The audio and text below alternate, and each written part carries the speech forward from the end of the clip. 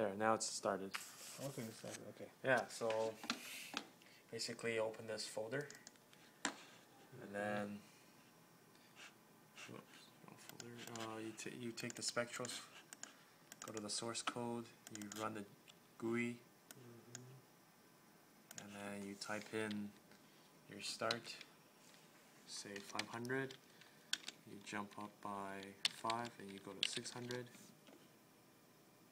click OK.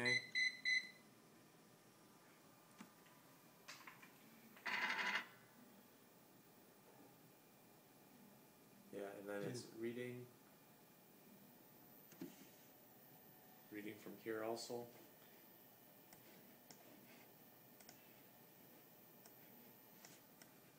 Yeah.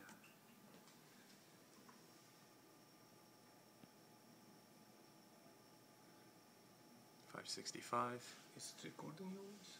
Yeah, it's recording. Oh.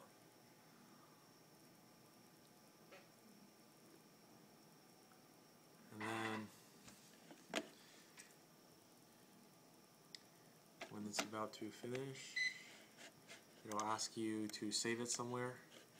I'll save it on the desktop, and I'll call it readings number 123. You have to change the extension to CSV, and then hit enter, and then you can close this, and that should be readings.csv.